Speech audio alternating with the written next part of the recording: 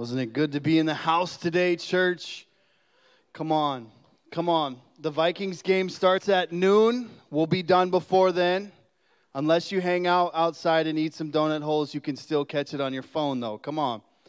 If we haven't had a chance to meet, my name's Travis. My wife, Becky, and I have the privilege of leading this amazing church. And like she shared, we turned 6 today. 6 years. And I got to say, so here's the thing.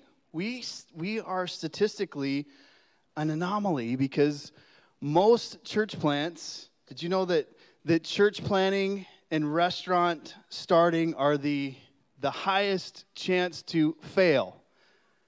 Starting a restaurant, starting a church, statistically higher. So guys, we're breaking trends. Come on.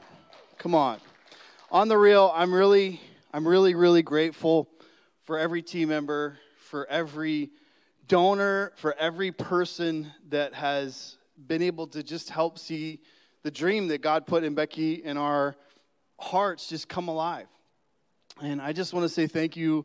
Thanks to those that are online that are watching. There's so many, literally hundreds of people that have helped be a part of this process. And we're starting a brand new series today called Come Together. Come Together. And the reason why I want to talk about this is this has been a time in our country where there's been a lot of division, right? There's been a lot of division. There's been a lot of arguments. There's been a lot of disunity. And I've just been challenged, and I was like, you know what? We're celebrating our 6th year anniversary, and Lord, what do you want to talk about? And I just felt like the Lord was like, I want you to share vision for what the church could be and what the church is called to be. Because I think that in this season, in this place that we're in right now, where if you turn on the television or you scroll social media and there's so much, it seems like so much disharmony. And I felt like the Lord was like, I am the solution. I am the solution. And the reason why you planted this church was to be a part of the solution for the conflict and the problems. And excuse me, I preached so hard second service that I've been coughing all morning. You're like, Pastor, you have COVID. That's why you're like so far away. So we're good. We're in good shape. But I've just been challenged by the Lord lately, and I was listening to this podcast, and it's this guy named Carey Nieuwhof. He's this great leader and pastor that teaches other leaders and pastors, and he was interviewing this pastor from New York, and his whole family, this guy John Tyson in New York, his whole family got COVID, and he was talking about the challenges of that, and he's talking about having to go to church online and navigate through this. And he said something in this, and he shared something. It made me want to buy his book. I bought his book, and then I bought the book for our whole staff. And now I'm going to do a series about some of the principles on it because it was so good. I was like, wow. And the book is called Beautiful Resistance, and it talks about how the church has the power and the ability to resist culture. And to be what the kingdom on earth, you know, when Jesus prayed that prayer, God, we want to see the earth, we want to see the kingdom on earth as it is in heaven. That's what the church can be. And so he's sharing about these challenges, and he's sharing about this, and he says something, and it just made me stop and think, and this is what we're going to lean in today.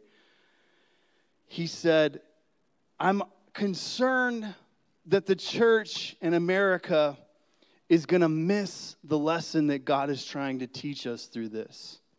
It's like, wow.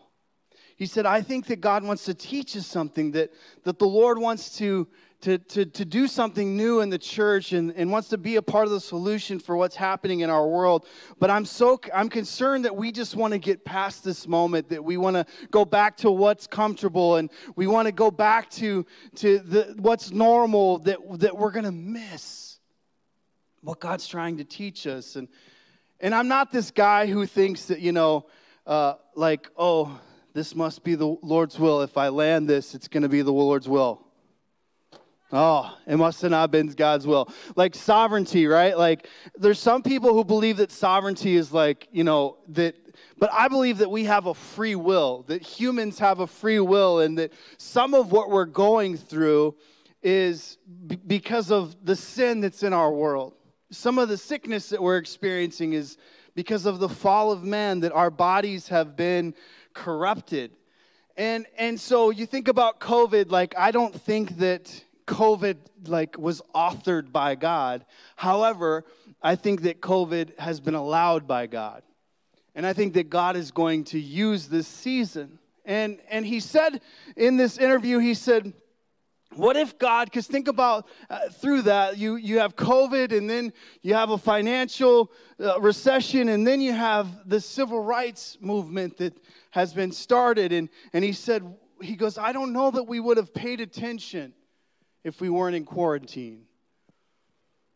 I thought, wow, what a statement. If everyone in America wasn't glued to the TV or their phones because they had been in a pandemic. And he said, what is God trying to teach the church right now? And I think that this is something that we got to ask ourselves. And I need you to ask yourself this. What is God trying to teach you? What is God trying to teach me right now? I think that the Lord has something in mind. And so let's dive into the word today. So again, our series title is Come Together, and we're going to start in Acts chapter 2, and this is the birth of the church, and you're going to see something beautiful here. So Jesus has died, and he's risen from the dead, and he gives instructions in Acts chapter 1 about what to do, and he says for them to wait, and so they get baptized with the Spirit in Acts chapter 1, and it also describes that, in Acts chapter 2, and then you see this, Peter preaches this sermon, and thousands of people are coming to Christ. And then at the end of Acts chapter 2, before major persecution set in, because what happened was after this, major persecution set in, and the church was scattered. But before that, you see this picture of people coming together. And so let's read it. Acts chapter 2 in verses, we're going to start in verse 42, and we're going to read through verse 47. It says, and they devoted themselves to the apostles' teaching and the fellowship, to the breaking of bread and the prayers. I love this word right here. And awe came upon every soul. And many wonders and signs were being done through the apostles, and all who believed were together and had all things in common. And they were selling their possessions and belongings and distributing the proceeds to all as any had need, and day by day attending the temple together and breaking bread in their homes. And they received their food with glad and generous hearts, praising God and having favor with all the people. And the Lord, this is our favorite, this is the pastor's and evangelist's favorite scripture in the Bible right here.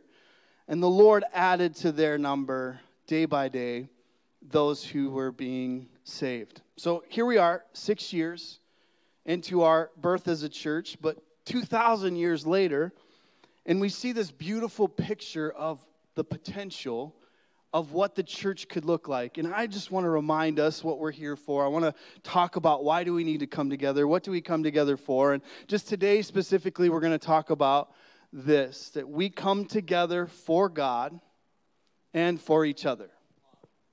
We come together for God. So the church is not just for you, it's for God. Did you know that? The church is for God, meaning it's a place where he can show himself to the world. It's a place that he can show himself to you. And so the church is for God. It's created for him. Jesus said that I will build my church upon what? Upon Peter making this confession that Jesus was the Christ, and the gates of hell will not be able to prevail against it. So what was that? What does that mean, the confession that Jesus is the Christ? God was giving Peter a revelation of who he was. And the church is, what is it? It's the expression of who God is. It should be the expression of who God is. It's the bride of Christ. It's something significant and special. And you know, God didn't have to use us to be a part of expressing to the world who He is, but He wanted to. He chose us to, that we get to be a part of it. And there's these incredible things. Can I just tell you right now, these 5 verses that we read, this is what our world desperately needs. We need community. We need a sense of awe and wonder. We need to invite God into our mess and our brokenness and ask Him to do something that He can only do. We don't just come together for God, we also come together for each other. And this is tough. This can be tough. And because the reason why this can be tough, and our first point is that our worldview can really mess up our unity. Our worldview, it can keep us from unity. And what I mean by that is you have an idea of how life should be. You have an idea of how the world should be. You have a perception. You have a viewpoint. We all have this. And part of this, our worldview, it comes from our parents.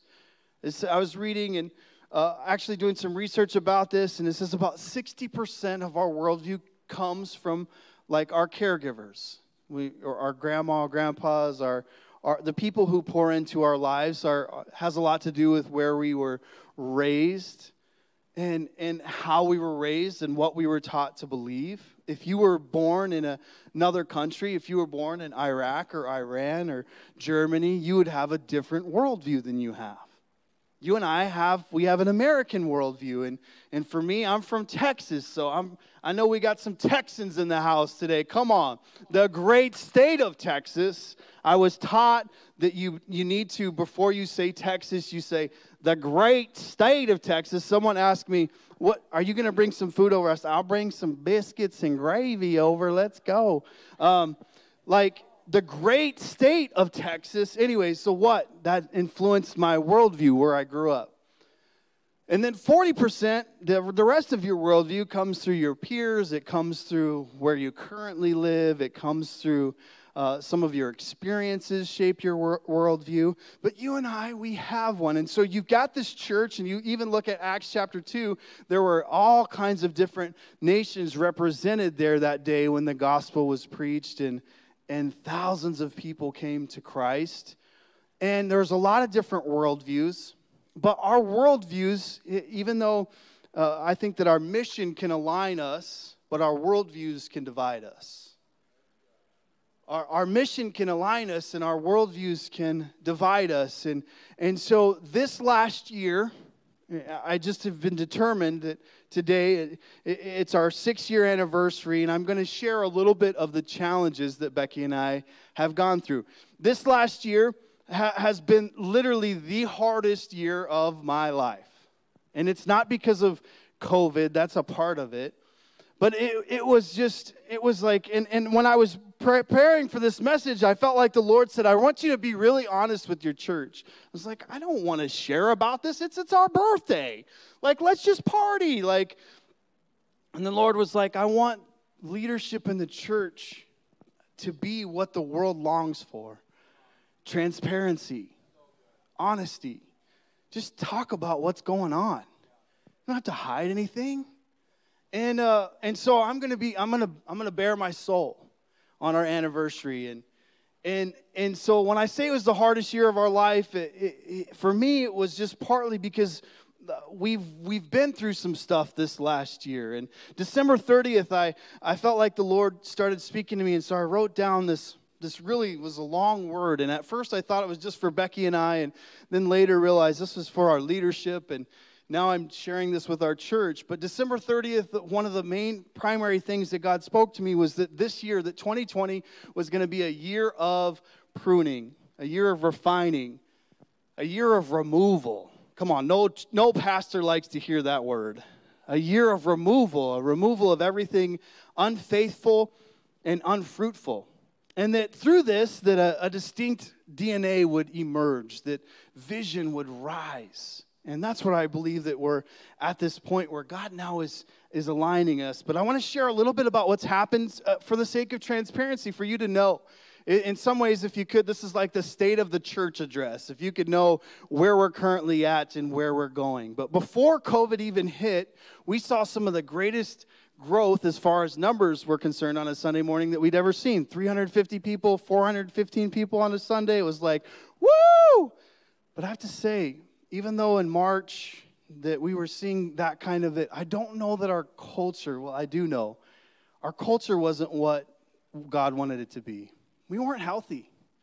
We weren't. And what do I mean by that is there was a lot of complaining. There was a lot of grumbling. There was a lot of, we don't like this music, or we don't like that song, or we don't like that message, or your message has changed, or we like being able to have picnics at Blue Stem. And come on, I like that too. That was amazing.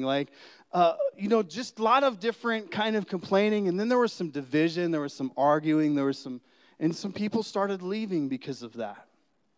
And so even though you may not have even noticed that, because the rooms were full and we were seeing new people come, but Becky and I were like, what do we do with this? How do we navigate through this? And then COVID hit, and we had to switch everything to online and try to figure out how do you get people engaged spiritually when they're just fighting to survive right now or figure out what's what, and all of a sudden all the people who send their kids to public school become homeschool parents, and it's like, dude, in a day we had to figure out how to completely do church online.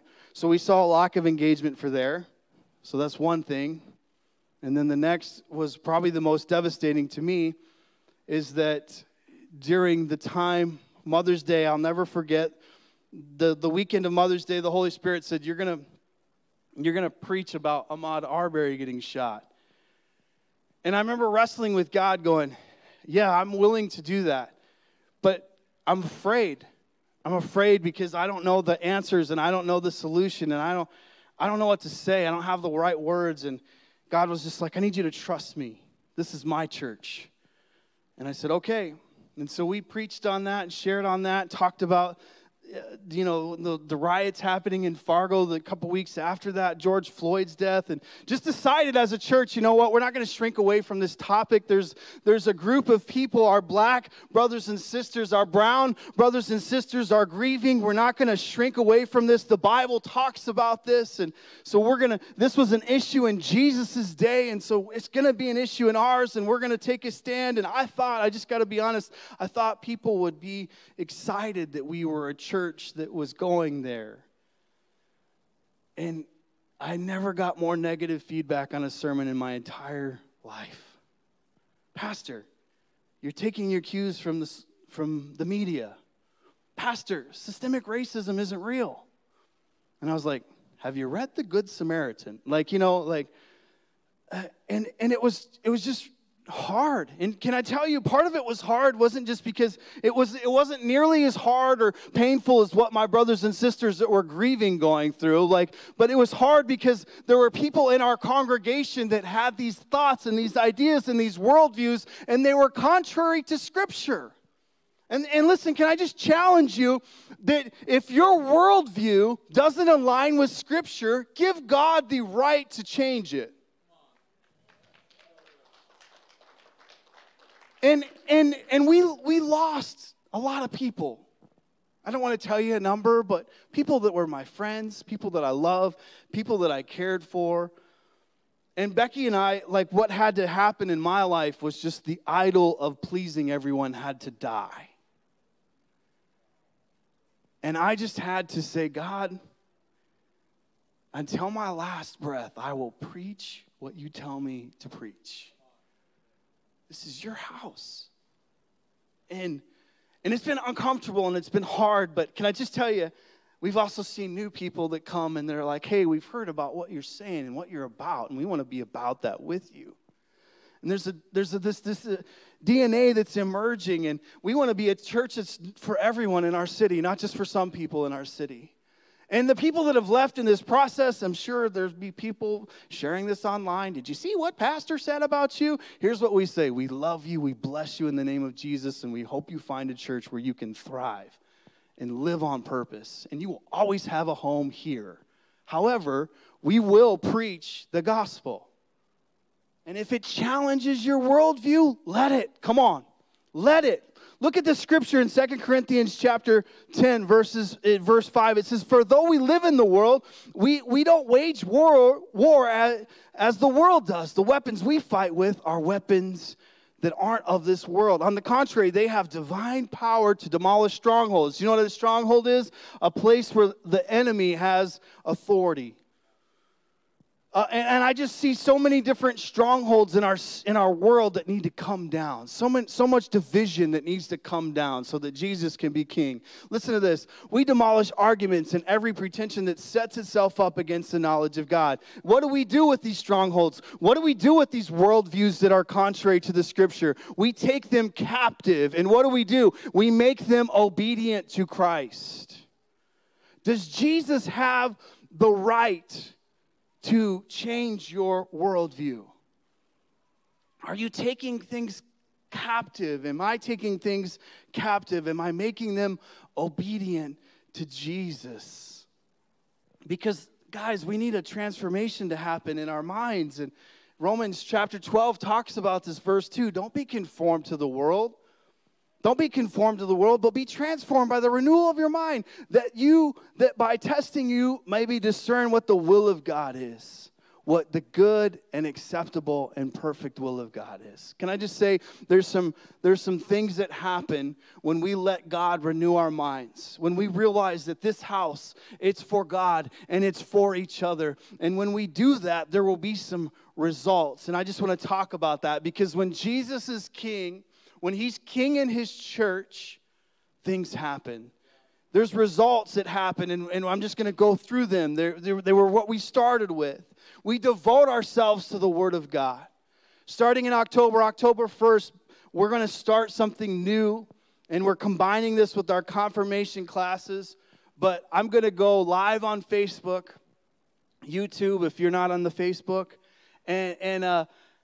and I'm going to teach just some different foundational things about God's Word. And so for 8 months, once a month, we're going to teach on these things. And you can choose to talk about these things with your family. Our confirmation students are going to talk about them and discuss them. The first topic that we're going to go through is what role does the Bible have in my life? I think that's a really important question that we need to be asking ourselves right now. What role does the Bible play in our life? Why did God give us the Bible? What does it matter? So look at these. They were devoting themselves to the apostles' teaching.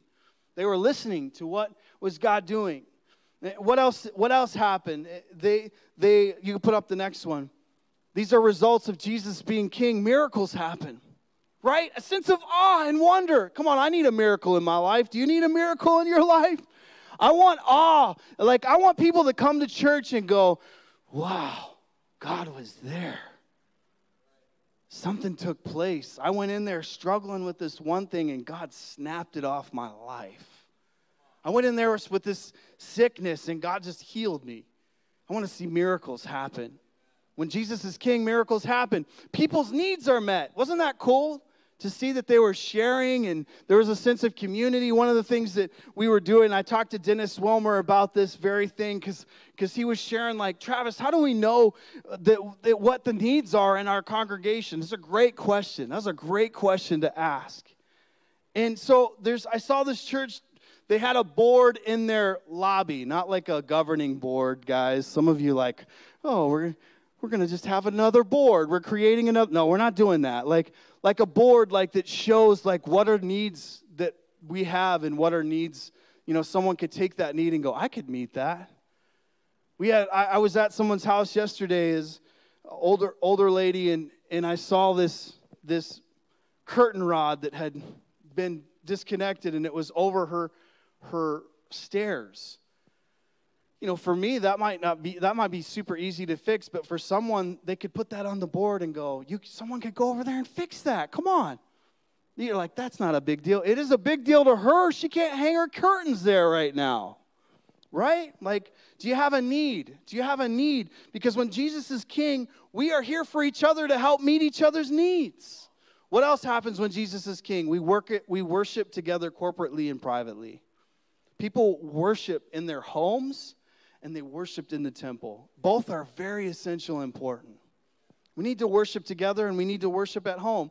And what's another one? Our hearts are full of generosity and gladness. So if you're like me and you get on the internet and you look at like kind of this cancel culture that the world is obsessed with right now, it's some ways it's like you get on there and you go, what am I going to be offended about today, right?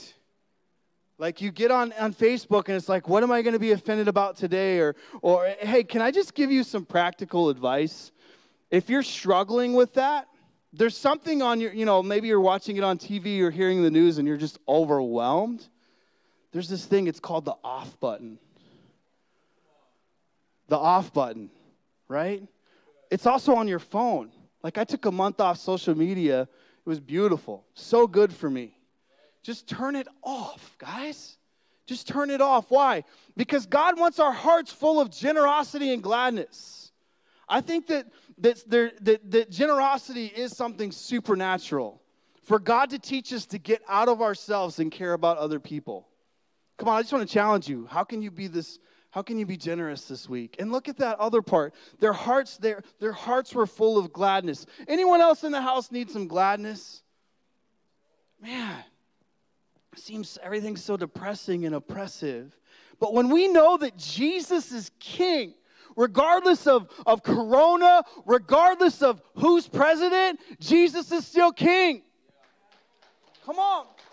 Regardless of all these things that are happening right now, come on, let's lean in and listen to God. Holy Spirit, what do you want me to learn in this season? I'm not going to shrink away from this discomfort. I'm not going to go back to this place of comfort where I'm ignoring what's really going on underneath the surface. I think America's so good at just pretending everything's fine. We're blessed. We're God's country. And it's like, come on, there's things we got to repent of. There's idols that need to be smashed so that Jesus can really rule and be king. And I don't want a church that on the outside, it seems like everything's going great, but on the inside, we're just selfish, entitled people. I don't want that. I want to be the church that washes people's feet and grieves with those that are mourning. And I want to be the church that looks at the world and goes, how can we help? How can we help? God, bring us that sense of joy that comes from knowing that you're king no matter what. Look at this other result. We have favor in our city. We have favor. The Bible says that there is favor on them. What is that? Favor opens doors that shouldn't be opened. We've seen that. We've seen that in our church, the doors and relationships and people that we know that we get to have friendships with. And I think that's important. And the last is that the world comes to know Jesus. Did you notice that when I started this message, I said that we come together for God and for each other, and I didn't say the world. And that's hard for me because I love to just preach mission and love to talk about the world because I do believe that we exist to help people know God. People that don't know God, people that are far from God, we help to know them. But the Bible says, and there's a chronological event that happens in these 5 verses. The Bible says that that's the last thing that happens, is that the Lord added to them daily. What does that mean? Jesus is responsible for the growth. We're responsible for everything else. We're responsible for devoting ourselves to the Word of God and letting Jesus be king over our lives. And we're responsible for generosity and taking care of each other. We're responsible for praising God. We're responsible for our relationship that we have in our city. And are we going to be a church that our city is proud of? Like, we're responsible for our reputation. God's responsible for the growth. He's responsible. Listen, can I just tell you right now, you are responsible for the person sitting next to you in the house. And we got to get over our awkwardness. We got to get over our entitlement and being so freaking busy that we can't make time for each other. We got to make ourselves available to love and care. Because I believe that God wants to bring more people in the house, but he doesn't want to bring more people in the house if we're just going to be entitled. So can we just do something? This is the last thing. Can you just stand to your feet? Lindsay, can you come play the keys as we close? This last point, and this is so good. A church that loves God and each other attracts the world to Jesus. A church that loves God and each other attracts the world to Jesus. We're just going to end with some prayer. Could you just close your eyes? God, I think there's things in our lives, there's worldviews that's caused us to not love each other the way that you want us to love each other. There's worldviews that have caused us to not care about what our world is going through. God, there's things that the church in America needs to repent of. Entitledness and selfishness and the love of comfort and caring more about what songs are sang on Sundays than the fact that our neighbors are struggling. God, help us and forgive us. Lord, start with me. Start with Becky. Can I just pray, Lord, that you would just break us so that your anointing would flow. Lord, we don't want to be in the way of what you want to do in our city. So we turn to you. We look to you. And we love you, God. We love you. And we just dedicate this house. This house is for you. This pulpit is your pulpit. You can say whatever you want to say. You can do whatever you want to do, God. We are here for you. And Lord, we dedicate our homes and our cars and our resources and our talents, and we just give them to you again and say, God, do what you want to do. We trust that you're going to do incredible things when we love you and when we love each other. And I pray you'd give us your love that you have for each other, that you'd unify us. You'd help us to know you. If you're here today and you don't know the Lord and you can't say that Jesus is King, we want that to change. We're going to give you an opportunity to pray. We're going to pray with you. We still are in an attitude of prayer. Every head is closed, every eyes are closed, every head is bowed. But if that's you, you say, I need Jesus to be King in my life. I just want you to be bold. Raise your hand. Say, that's me, Pastor. Come on. I see that hand. Anyone else? Yes. I'm proud of you. Church, we're going to pray for those that just said they want Jesus to be King in their life. Would you pray with us, church? Say, Father, thank you for Jesus. I receive the work that he did for me by dying on the cross. Please fill me with your love, your purpose. Help me to focus on what you want me to focus. I confess that Jesus is King over my life. In Jesus' name, amen.